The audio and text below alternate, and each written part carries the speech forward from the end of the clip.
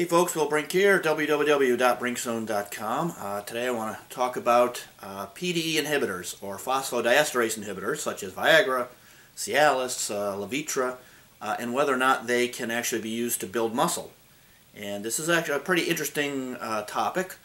There are a number of athletes that have been using these drugs for a while, and I have gotten a number of questions. Do they build muscle? And I'll try to answer that as best I can, but like a lot of these things, definitive answers are not there.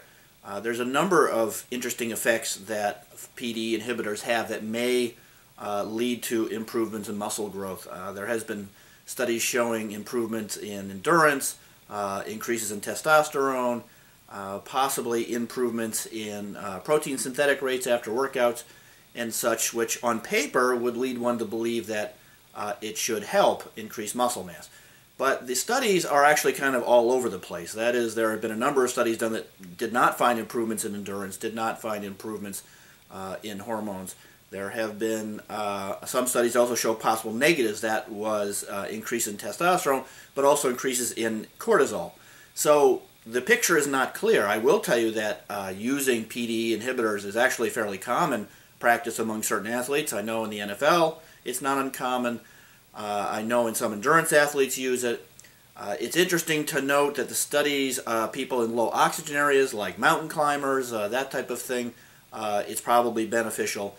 And I suspect the reason that studies are all over the place with these drugs is likely that it has to do with the condition you're already in to begin with. If somebody is healthy, they have no problem with their NO production, nitric oxide production. They generally have no problem with blood flow, that type of thing. It's unlikely to make a big difference, which makes sense, which is the reason, of course, we all know what people, men use Viagra for in the first place, is it helps with blood flow to certain areas. So my suspicion is the reason that you see this wide range of effects in the studies is, I say, depending on the pre-existing condition of the person using it, it's going to help. And there are studies currently looking at the use of PDE inhibitors for certain diseases, such as wasting diseases, such as muscular fatigue, muscular atrophy and stuff, and they might be beneficial to those people.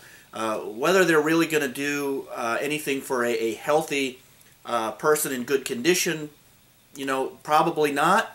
But like I say, it's not uncommon for bodybuilders to take PDE inhibitors, usually Viagra because it's short-acting, before workouts. I've heard, and the feedback is generally they notice an improved pump.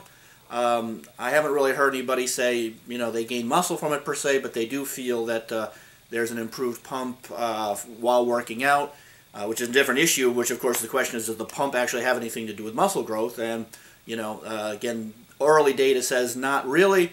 There may be something to it, but again, that's a whole other topic. Side effects, if in normal healthy people, there doesn't appear to be any real risk of any major side effects.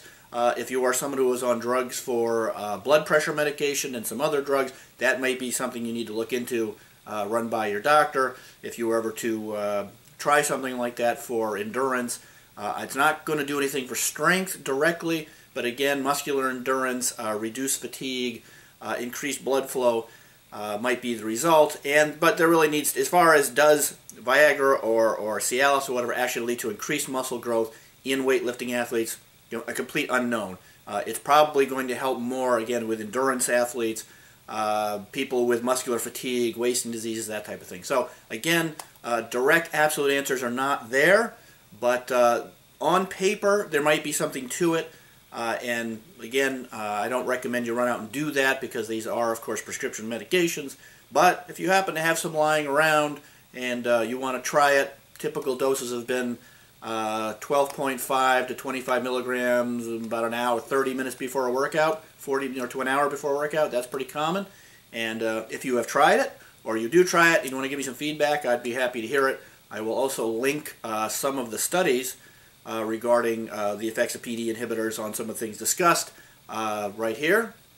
And you can take a quick look at those if you want, and sub up to this page. As you can see, I cover topics in a science-based, objective manner you may not get anywhere else, and I'll see you all on the Brink Zone.